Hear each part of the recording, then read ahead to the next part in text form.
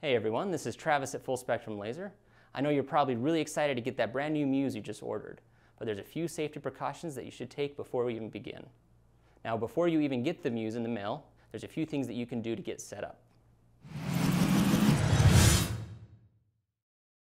Make sure your work area is well ventilated or at least has a window or a door to run your exhaust fan through.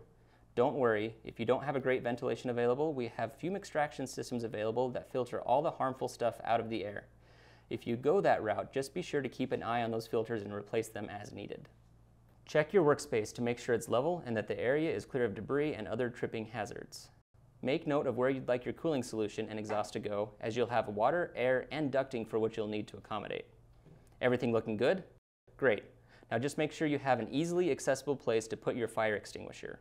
Always have one on hand and check it often to make sure it is in working condition. While fire extinguishers don't have an expiration date, it's probably not a good idea to have an old one sitting around. Also, make sure to have a first aid kit on hand that is designated for the initial treatment of burns and smoke inhalation. Now that you've gotten your Muse, take a step back for a second and examine the packaging. Make sure you see no visible damage, and also, as you are unpackaging the Muse, make sure there is no damage to the machine itself. While our team has a very thorough quality check process that every Muse goes through before it's packaged, sometimes things happen during shipment. If this is the case, contact our support team right away so we can get this resolved as soon as possible. It is unsafe to operate a damaged machine. Never disassemble the machine or remove any of its protective covers without working with one of our support technicians. They'll help you safely resolve any issues. If everything checks out, go ahead and get it set up. The Muse may be very heavy and awkward to lift, so ask for help with lifting it into place. So now that your Muse is set up and you're ready to go, there are a few things you want to keep in mind.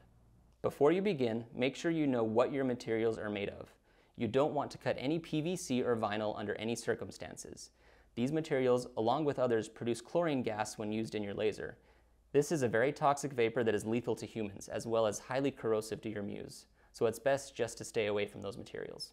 If you don't know what your materials are made of, consult the manufacturer or seller of that material to get the Material Safety Data Sheet, or MSDS, so you can see if it is safe to use and that it doesn't produce any toxic vapors as a result.